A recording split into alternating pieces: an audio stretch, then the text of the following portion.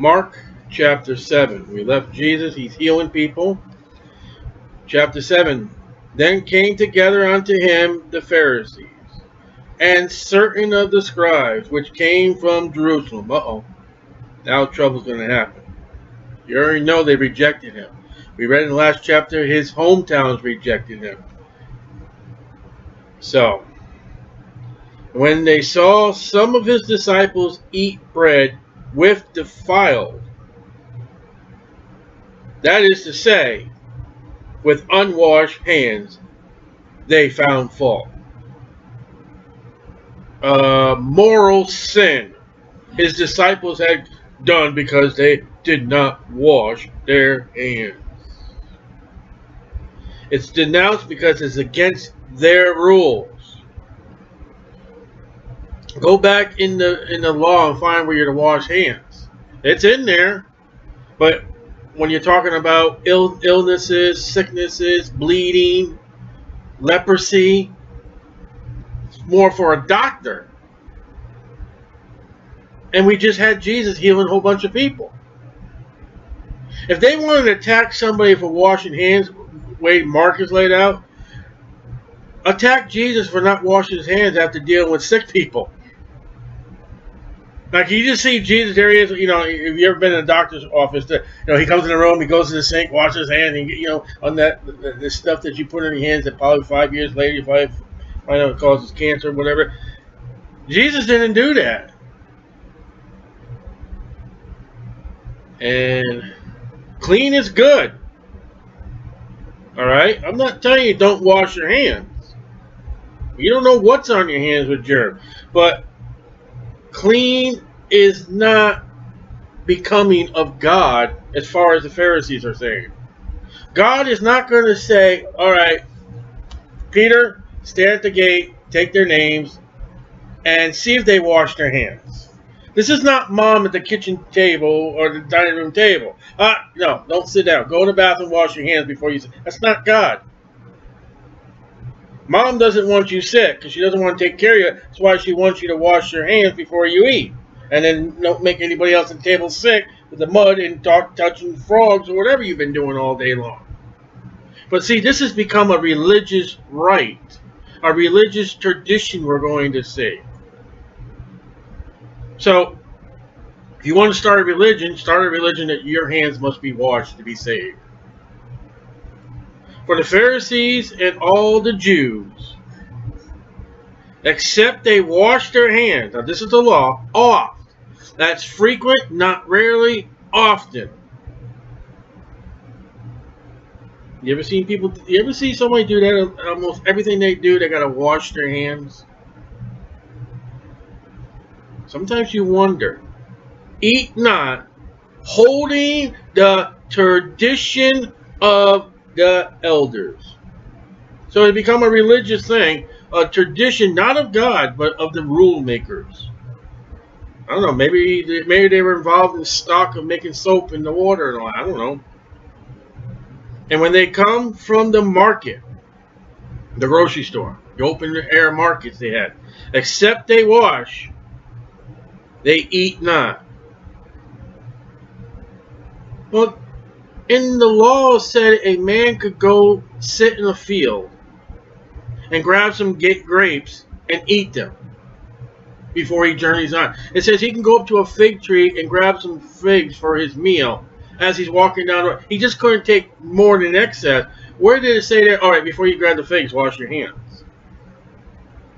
It doesn't. And many other things there be, which they have received to hold as the washing of cups and pots and brazen vessels and of table. They're just neat freaks. Rules were set by man for service to God. Well, Jesus, go get your wait a minute, hold that trunk. The table down there is dirty. Wait for him to clean it, please. Hold it. Oh, wait a minute. We've got to hold off all God's time frame because someone didn't clean the table down there. Isn't this ridiculous? The disciples are in trouble because they didn't wash their hands. They didn't wash their hands when they were rubbing the grain of corn. Then the Pharisees and scribes asked him, why walk not thy disciples according to the tradition of elders? I would assume Jesus didn't wash his hands either. I don't know. But it's easy to pick on the disciples now. But eat bread with unwashed hands. You notice how they just said, the traditions of the elders. They didn't tell Jesus it was God. This is ours. And you know Jesus is going to play on that? He answered and said unto them, well have Isaiah prophesied of you hypocrites. Now just jump over real quick to verse 14. When he had called all the people. This is no private assembly. The people are watching these Pharisees come up and throw their accusations. And Jesus before these people said, you hypocrites. You imagine you got an assembly of pastors and evangelists and missionaries together with a whole bunch of people there, and he walks up and says, you hypocrites. It's the same thing. As it is written. Nowhere you saw that 1, 2, 3, 4, 5. It's the tradition of the elder. It may be written, but it's not written in the eyes of God. This people honors me with their lips. It sounds good. I know many people that do that. But their heart is far from me. Clean hands, filthy heart. Oh, my sweet Jesus. Oh, I love you. I'm a Christian. Really? With that marble sticking out in public? You coming over here condemning us for doing what the Bible says to do? You're a Christian? Howbeit in vain, emptiness, nothing to do they worship me. You know how many people are going to get charged with that, the great white throne judge? But Lord, didn't I? I never knew you. But Lord, didn't I never knew you. Teaching for doctrines, that's a teaching, that's a lesson. The commandments of man. Man over God. That is the main theme of this Pharisee meeting. You guys are not doing it God's way. You're doing it man's way. And Proverbs says in 2 or 3 places, it's the way of death. When men do what God wants them to do men's way, without preaching the gospel to the lost, Jesus said, you know what? God doesn't honor it. It's not by his word. Better be careful how you evangelize. You just might be just washing your hands and have no credit. Soul. Howbeit vain do they worship me, teaching for doctrines of the commandments of men, for laying aside the commandment of God. Now see that? Jesus has told you there are commandments of men and there are commandments of God.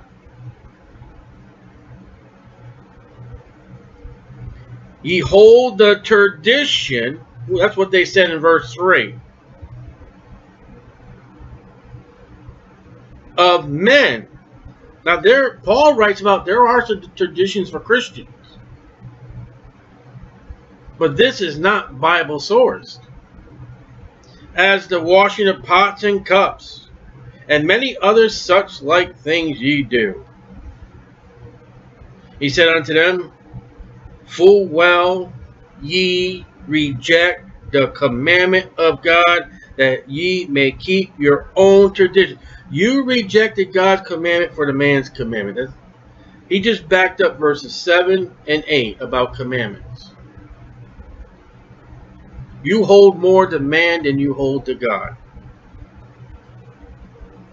Now he's going to give an illustration. For Moses said, honor thy father and thy mother. That's what God said. You see the inspiration of the writer? Moses wrote what God said, and God, who is Jesus Christ, said, Moses said, Exodus 20, honor thy father and thy mother. That came from the mouth of God. That came from the fingers and pen of God as he wrote on those stones. Men wrote the Bible. Yeah, Jesus said, Moses, because he was inspired by God. Whosoever curses father or mother, let him die the death penalty. But ye say, all right, verse 10 is the commandment of God. We know that. That's printed. You can turn to it. Even Paul quotes it. But ye say, if a man shall say to his father or mother, it is Korban, a sacred gift.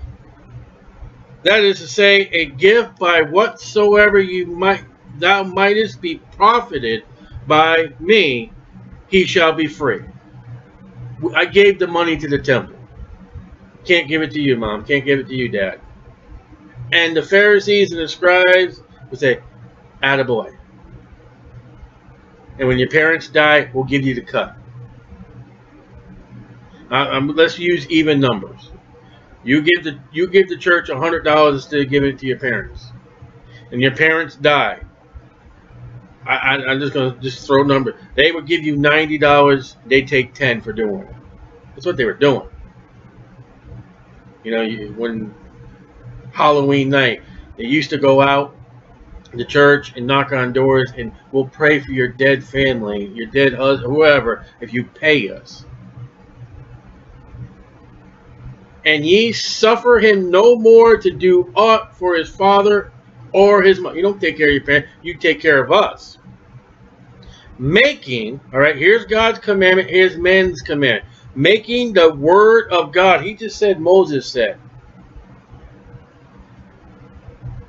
The law of Moses that they're supposed to subscribe to now, because Jesus has not died, he has not been buried, he has not risen from the grave, is the word of God. I don't care about the commandment of man. It's proper, you should wash your hands, but as far as religious, of none effect through your traditions. So their traditions is opposed to the word of God. So if you were to talk to a Catholic, I come from the Catholic Church, do you hold to the word of God or do you hold to the traditions? And they will tell you that their priests and traditions will tell you what the word of God says. Some way, shape, or form, that idea that the priests and the traditions of the church can't, wait a minute, the word of God cannot be told to you except by the priest and their traditions. You can never raise the word of God above that. You're not even supposed to read the word of God, which ye have delivered, and many such like things. There's so many things that I don't have the time this afternoon to tell you everything that you guys are doing wrong. Now remember he said, come unto me, ye are heavy laden and burdened. This is what he's talking about. Can you imagine you're worried about your soul over these people? Did I wash my hands? Did I get that little spot off? Maybe I'll find a little dirt underneath my fingernails. I mean, you're talking about heaven or hell. You're talking about life or damnation according to the Pharisees. And when ye had called all the people unto him, so he gathers the people together after he balls the Pharisees out. He said to them, hearken unto me, every one of you, and understand. Now he's going to counter teach what the Pharisees have been teaching the people in front of the Pharisees. How can I illustrate this? Imagine Jesus Christ walking to a Catholic church today. He's not going to do it, but imagine him walking to a Catholic church today, going up to the front of the church, looking at him nailed at the cross and saying, people, I ain't there no more. I don't know why these people are teaching I'm up on there on that cross. I ain't there. Here I am. I'm alive and well. And where on earth did you get the idea you're supposed to eat me? Do you see chew marks in this body before you guys? That's what Jesus is doing now to the Pharisees and the people. Do you see what they've been teaching you? I'm going to teach you the truth in front of the people. Now, you can't do that today because you offend people and you break the laws and all that. What would Jesus do? He would walk up to a religious person who is lying and deceiving the people and crown him out in front of his own congregation. But we can't do that today because we got the Constitution to protect religions that Christians hold so dear and love more than the Bible. If it wasn't for that Constitution, I would go to Roman Catholic churches. I would preach the Bible as the Bible says to me, because I know a guy who took a thesis and nailed it to a door of a church on all the errors of their way. And they took him to the diet of worms. Jesus bawled them out and taught the people the truth. There is nothing from without a man, outside of a man, that entereth into him can defile him. So that takes out religions that say you got to be a virgin, no meat. Meat defiles the body. Well, not according to what he told Noah. God spoke to Noah. God told Noah, you can have meat now. But the things which come out of him, those are they that defile the man. Uh-oh. The source is not outside the man, it's inside the man. It's your heart. We read in the last chapter, the disciples hardened their heart.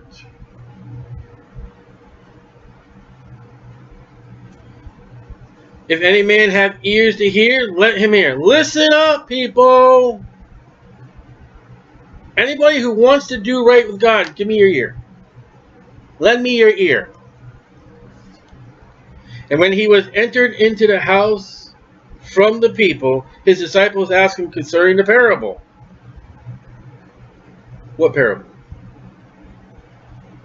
Usually Jesus has been saying this is a parable. They've taken account of the Jehovah's Witnesses saying that Lazarus and the rich man, that's a parable. No, it's not. And he said to them, are ye so without understanding also? He balls them out. In front of each other. We got too many cliques in the church today that are doing wrong. They're not being balled out. I called a preacher one time, a pastor of a church one time, on the error of his church, and I got balled out. So I don't do it no more. Do ye not perceive that whatsoever thing from without entereth into the man, it cannot defile him, food or water or drink? Because it entereth not into his heart. It goes in your stomach. But into the belly. And goeth out into the draught. Drain, sewer, toilet, sewer plant. They didn't have that back then. They would have, I don't know what they had. They would say places, as men gathered dung. I don't think I would want that job. Purging all meats. And he said, that which cometh out of a man, that defiles a man. So we're no more outside man. Inside, inner man, the heart. Watch. For from within, out of the heart, that's the source of problems. Jeremiah says the heart is wicked, even saved. As a born-again, Bible-believing Christian, my heart cut me off. And I'm a sinner. Stay at the light, a green light too long. My heart is a sinner. In the middle of the night, if I stub my toe, my heart is a sinner. Why did I say that? Why did I think that? Because my heart has not been made clean. I am washed from my sins, but I'm still in this flesh. Okay. So, heart condition of men. Here we go. You ready? Shrinks, psychiatrists, doctors do not deal with this. This is why our nation is going insane. Proceedeth evil thoughts. I'm a male. Maybe I should desire sexual relations with that other man there. That comes from the heart. That doesn't come from hormones or genes being born. I heard when I was in classes, and I heard another man just tell, "We just love you, teacher." Another man saying to a man, "No, yuck, gross, sick." You ever thought evil of somebody? That came from your heart. Adulteries is of the heart. Television, movies is a heart condition. Fornications, shacking up, is a heart condition. You know how you know it's a heart condition? Have a heart attack and your heart does not start beating again. Will you sin? No. They revive you. They give you CPR. You come back to life. And there's your heart. Murders. It's not where you grew up in a ghetto or wherever you come from. It's your heart. It was in the heart of Cain to kill his brother. Where did he come from? He came from the imperfect environment that his parents messed up. If he had anything to blame, he could blame mom and dad. We all can blame his mother and father. No, it's the wicked heart that came into him through sin. Thefts. Thefts. What is wrong with our government? It's got a big heart condition. It's called sin. Covetousness comes from the heart. Advertising is a heart thing. Wickedness, deceit, lasciviousness, that's lustful, loose living. Here's one. Want to talk about the brain? An evil eye is of the heart. Blasphemy against God is in your heart.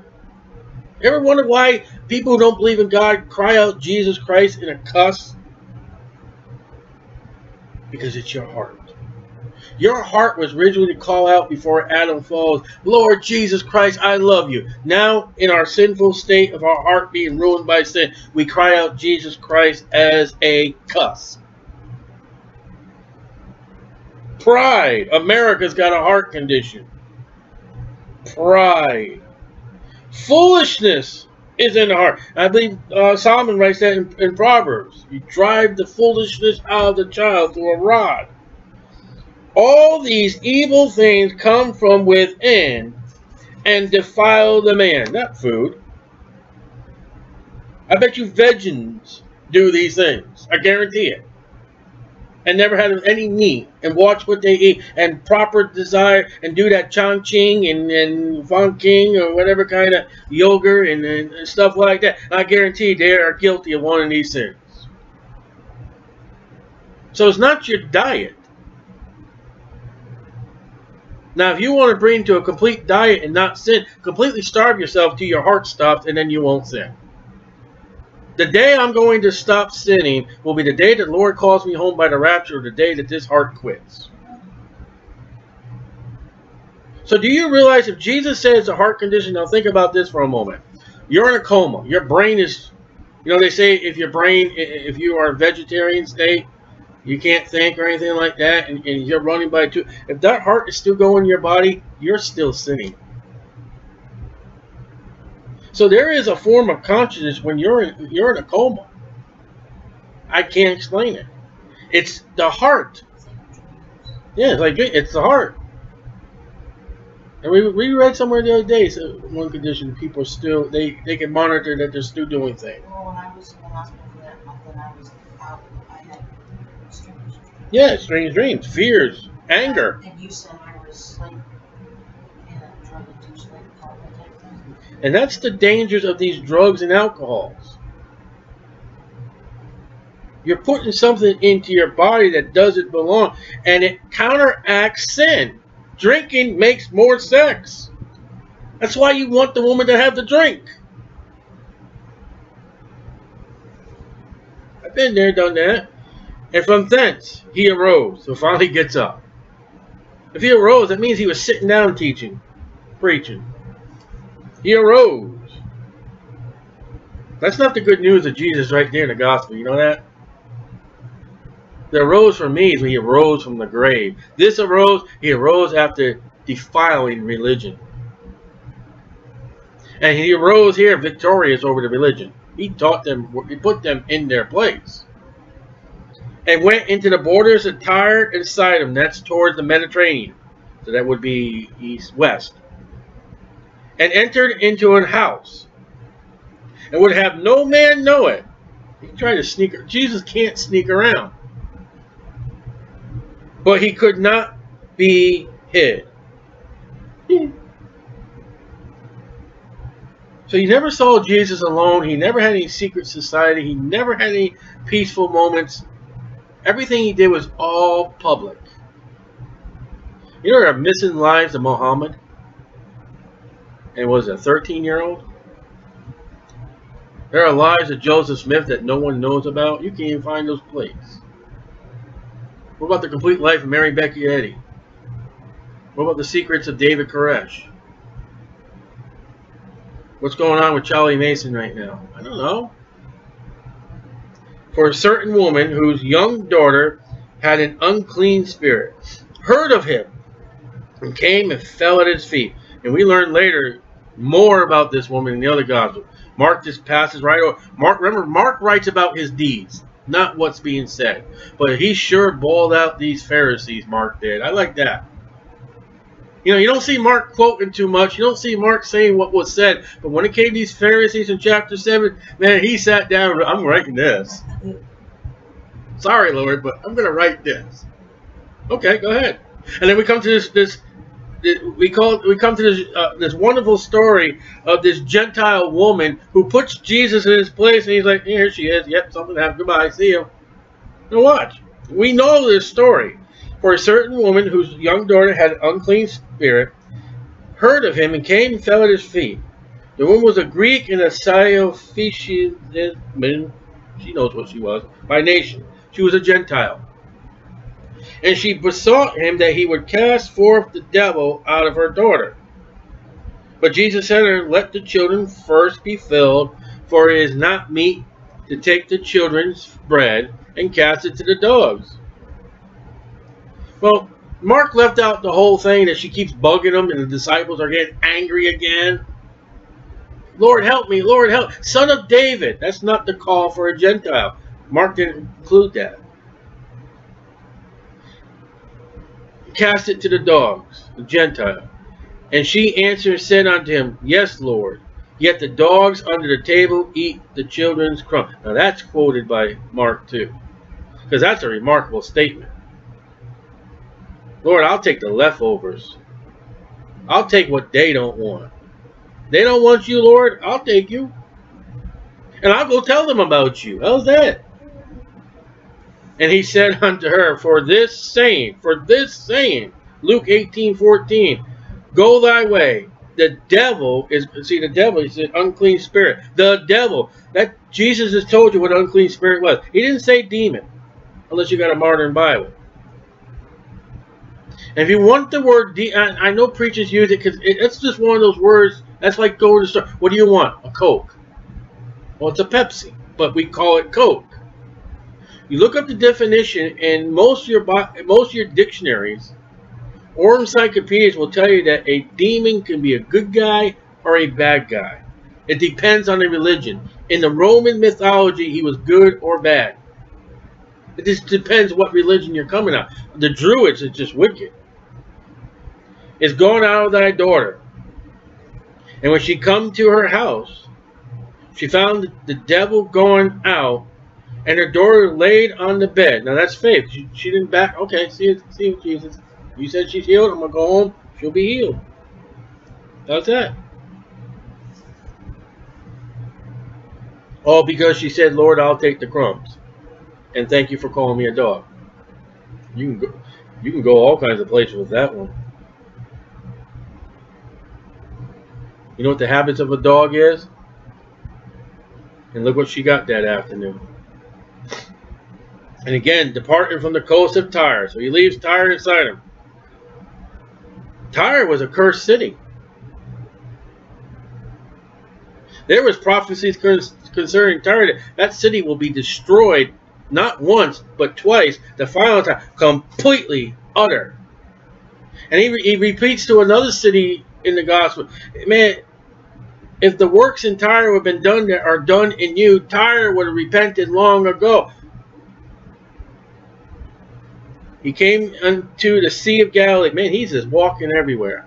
He's not taking taxis. He's not driving cars. He's not hitchhiking. Maybe taking a camel. Maybe taking a donkey. I don't know, but that's quite a bit of a distance. Through the midst of the coast of Decapolis, and we've read about that place earlier. And they bring unto him one that was deaf and had an impotent in his speech. If you've ever known deaf people, you've probably known some who have a hard time speaking because they can't hear what they're saying. And it's a normal, natural condition. It's not nothing to make fun of. And the Bible calls it dumb. And it's not duh. It's you just can't speak. But words today in the English American language have deteriorated. The Bible words are great. So, and they besought him to put his hand upon him. Someone came up to him with this deaf, dumb man and said, Jesus, will you take it? He may not even be able to speak to Jesus. Or maybe stuttered and he was afraid that he would waste Jesus' time with his foul mouth. And I don't mean cuss. I mean, I just can't speak before him. Will you speak for me? Well, they could have had compassion on that person too, because he didn't even know about Jesus. Yeah, it's he can't hear the stories. Well, we had the people, the 4 guys that brought the guy in the bed, and he took him aside from the multitude. Now, why that? Because most of the people have rejected him already. And all he's going to do is just bring more people. Oh, fireworks. Ooh, ooh, Jesus, can I get a ribbon for my scripture verse I know? Can I get a pink balloon? That was a good boy. Pink balloon boy. Oh, wow. I just messed that one up. I was just thinking of one of the guys at work last night. I don't know. Pink shirt. Where was I? And he took aside the multitude and put his fingers in his ears. Now, can you just picture this? Now, whose ears? Or his own ears, but I mean, just put his fingers in his ears. Did he take the deaf man's fingers and put it in his own ears? Did he take his fingers and put it in his ears? And he spat, or spit. Put his fingers in his ears, and he spit. Man, you can lay that out 4 or 5 different ways of what was going on here. But what they're going to do to Jesus to shame him, he's now going to do to heal. And he does this to a blind man. The blind man didn't see where the source of water came from. This guy's watching. This is the Holy One from God, the Messiah, the great prophet, the great man. He just spit and touched his tongue. I would assume that's the one who can't speak. With the spit? When somebody spit on you in the laws, then you were till evening, you had to go wash and you were defiled till evening, right? I think he said that about Miriam. If your father had but spit on you, wouldn't you be unclean? Yeah. So verse 33 is a verse 33. If you really want to have a controversy on somebody on the street, read that one to him. That'll bring up controversy. Who did who and who did what to who? You mean Jesus spit? What would Jesus do? Pling. Give me your tongue. Do that to someone. You want to have fun? You want to be as arrogant as I am? Looking up to heaven, he sighed and said unto him, I love this pronoun game here, Ephatha,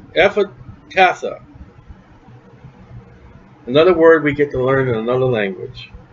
That is, be open. See, there's certain Hebrew, Greek words God wants us to know, and he tells them. And here's the meaning. So, next time you go to a store and all that, you'll walk up to the door and say, Ephatata. The door opens up, and they'll be looking at you, what did he just say? Isn't the word supposed to be abracadabra? Oh! No, Ephatata. However you want to say it. I'm probably saying it wrong. And straightway his ears were opened. Oh, so they were somehow closed. And the string of his tongue was loose. Cat got your tongue? Don't they use cat? I don't think it's on the musical instrument, cat strings. I don't know. Let me get mine. And he spake plain. That's why I don't think he spoke to Jesus. I think he was dishonor himself before God, or the Lord Jesus Christ. And he charged them, there's two of them at least, that they should tell no man. Come on. This guy can now speak. You think he's going, never mind the pun, you think he's going to hold his tongue that's been loose from the string? That's a great pun one. You can have fun with this chapter. You can have fun with the story of the deaf man and dumb. This is comical. This is like over there with the judges, and they said saddle the ass, so they saddled him the ass. I mean, you can just have fun. Some people don't like that. Hey, I like to milk a bear. Get a Band-Aid or 14,000. This guy has not been able to talk right. And Jesus has made him able to speak. And he tells him, hold your tongue. Should tell no man, but the more he charged them, the more a great deal they published it. That's how you know someone's got saved.